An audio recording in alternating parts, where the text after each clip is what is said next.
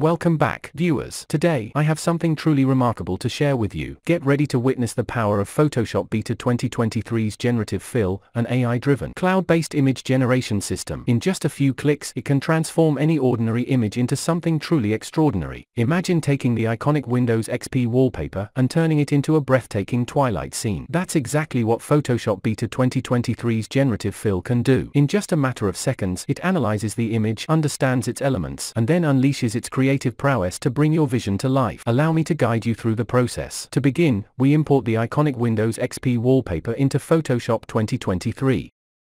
Next, utilizing the precise lasso tool, we select the specific area of the image that requires enhancement. Here's where the real magic happens. The powerful AI algorithm seamlessly takes control. By thoroughly analyzing the image, it accurately recognizes the various elements such as the sky, the gently undulating hills, and the majestic mountains in the distance.